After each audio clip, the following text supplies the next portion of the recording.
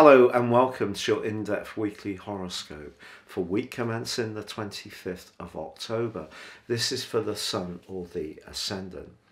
Now I'm going to give you the major themes of this week, and then please stay with me. I'll dive deep to give you your detailed zodiac forecast for each of the 12 signs. Now this week's most glorious influence goes between Venus in Sagittarius and Jupiter, the ruler of Sagittarius, in the friendly sign of Aquarius. Now this combination could see some kind of gathering, a reunion, it may be some travel plans with a larger group of people, and all these things can provide a lot of uplift.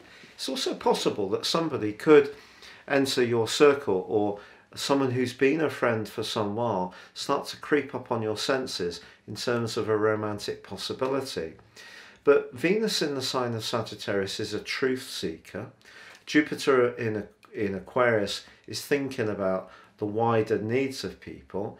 So it would hardly be a surprise if the person that you were chatting to, either socially or perhaps even in terms of romance, was someone who's a bit different, a bit more unique. Certainly somebody who could be a bit of a free spirit. But if you are wanting something more devotional, the fact that Neptune, the planet of dreams, squares with Venus creates a little bit of uncertainty. That aspect can see us be tempted to put someone on a pedestal, and that's something we should try to avoid this week. However much the good vibes are there are some more cautionary energies that I need to tell you about. Not least, the Sun is challenged by the stern, restrictive energies of Saturn. Now Saturn is in the sector of the group, Aquarius, no longer in retrograde, which is to be celebrated, but the Sun is finding its way in the sign of Scorpio, which is very much to do with deep commitment and devotion. So if you're wanting that in a relationship and you get to know someone that you find very attractive, but for them it's more of a fleeting experience, that could be quite hurtful. So just be conscious of the reality of where you might be coming from in terms of your expectations, and where somebody else may also be coming from theirs. Also, Mars in the sign of relating, Libra, where it's afflicted, is in a square with Pluto. Now this is an aspect of force and drive and desire, but it's not one that's so much to do with gently talking things over. It's quite raw, it's quite visceral, it wants its reward, it's a desire-led planet, Mars, and therefore it's to do with instant gratification. So however much someone may be relating, their desire and ambition around that relationship or that situation can be quite unbridled. Just be aware that by the end of the week, Mars does move into the sign of Scorpio, which it governs, and will be there through to the second week of December. And that is going to be very helpful in a way, because being in its dignity will help it to strut its stuff much better than it has in the sign of Libra, where it's in detriment. So just be conscious of that. But of course, Mars in Scorpio brings that desire element of our nature even more strongly to the fore. But the quarter moon on Thursday in Leo suggests a little bit of jealousy could be washing around this week. It's not going to be a walk in the park week, but there is those glorious aspects. You know, Neptune squaring Venus can still be very, very good as long as we keep one toe on terra firma. But that link between Venus and Jupiter is really, really beautiful. I think we just need to make sure that whatever our expectations are, we keep the reality very much to the forefront of our thinking, and that way we can make the most of this week. But please stay with me for your deep dive video. But if you are new to my channel, I would be honoured if you would subscribe. Please click or tap on the bell notification symbol.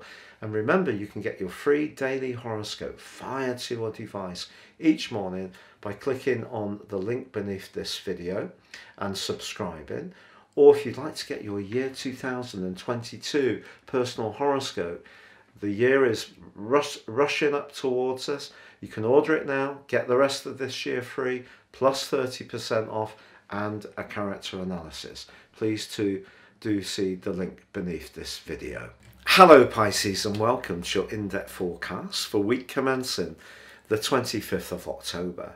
Now the sun of course is now finding its way in your sector of adventure, of independence, of spontaneity, of variety. So a gorgeous location, and of course it's in your sister water sign of Scorpio. And the most fab news to tell you is that the sun is joined on Sunday at the end of this week by Mars. And Mars is the planet of passion and action and instant gratification.